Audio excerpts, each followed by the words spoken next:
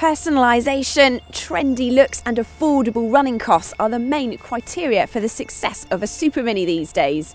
So look no further than the new Renault Clio. There's 7 different colours to choose from, various stickers and interior trim options to make yours look different from the next one on the street.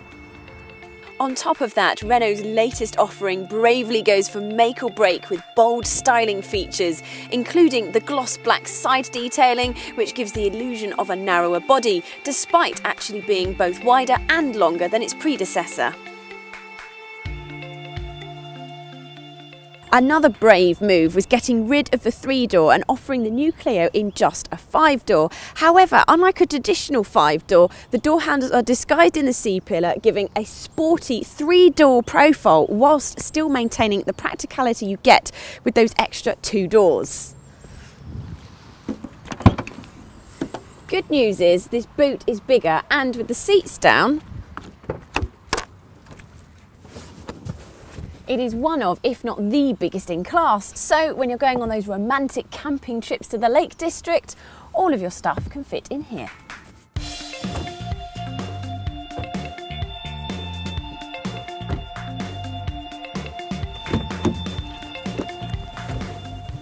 But don't argue about who's going to control this 7-inch touchscreen, which comes standard in dynamic models and includes sat-nav and climate control.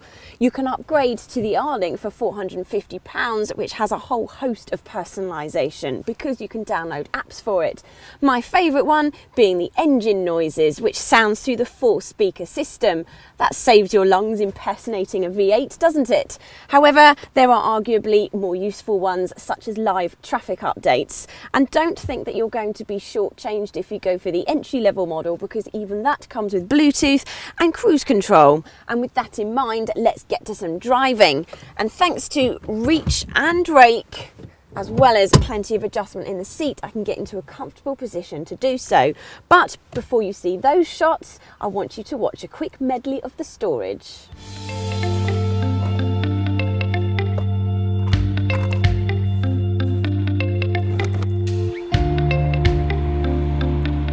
The pedals and steering are light and the suspension provides a comfortable ride. Mum and Dad will be happy because all models come with safety equipment such as ESC, ABS and emergency brake assist. Not to mention it scored the maximum 5 stars in the Euro NCAP crash tests.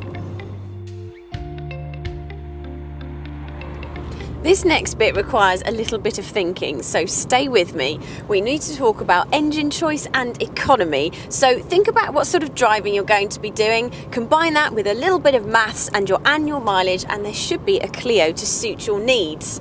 The one that we're in today has been fitted with a 0.9 litre 3-cylinder petrol engine, and that returns an impressive 62.8 mpg. If you go for the Eco Pack, that's £250, and it reduces your fuel consumption and makes the emissions low enough for it to be road tax free.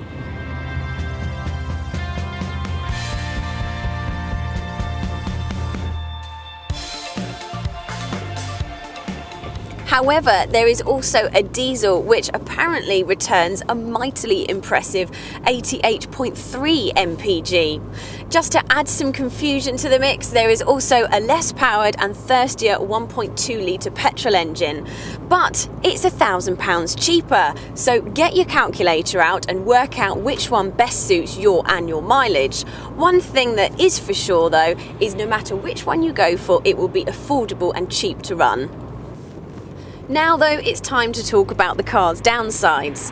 If you were considering that diddy little petrol engine, then listen up, because the power delivery can be a little bit jerky, and on motorways it feels quite sluggish because it lacks that mid-range acceleration that the diesel offers.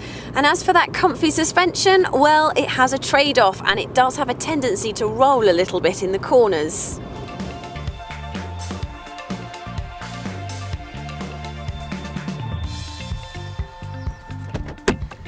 And with such a stylish exterior and abundant use of gloss black, I am heavily disappointed with some of the interior. Firstly, the glove box is tiny. Secondly, some of the buttons and switches Renault have not updated in years. It is time to do something about that to keep it in line with the likes of the Volkswagen Polo. This audio remote control, for example, I remember that in Renaults from the 90s. And as for this electric window control, well, that hasn't changed for years either. Then there's the space in the back.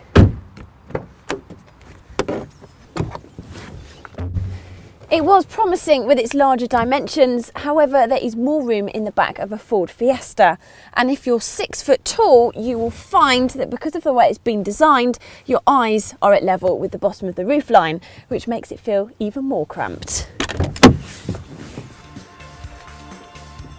However, let's not hold these points against it too strongly. If it's fast cornering and lots of horsepower that you're after, then you're going to have to wait until the Renault Sport version comes out. Overall, they've done a really good job of offering a trendy Super Mini to the market, which has loads of personalisation and is affordable to buy and run.